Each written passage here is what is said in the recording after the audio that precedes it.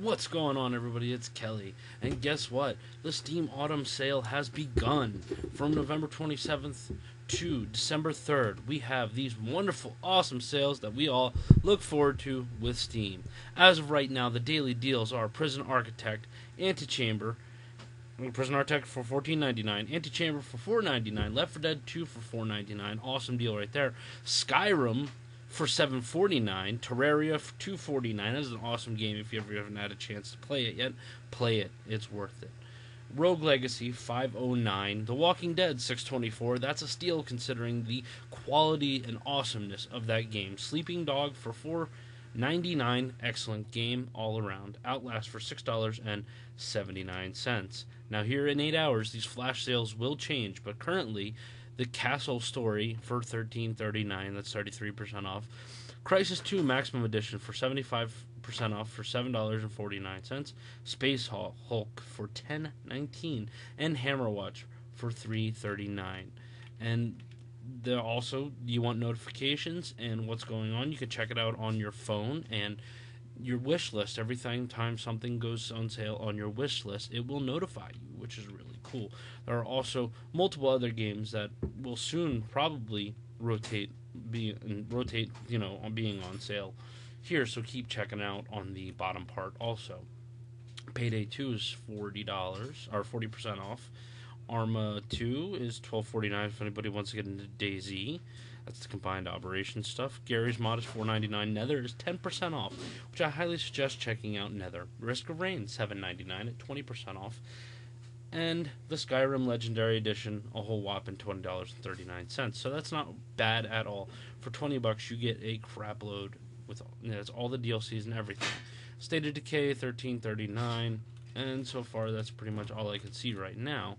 So if you dive more into it, like individual games, you'll see that there's more stuff on sale. So let's see what indie games.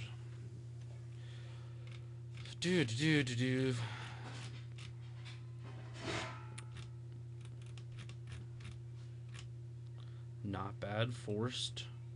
Oh, right. Contrast, the game that I'm really enjoying, is 25% off for $11.24. Definitely check that one out if you like my little Let's Play. Reboot Master $11.24.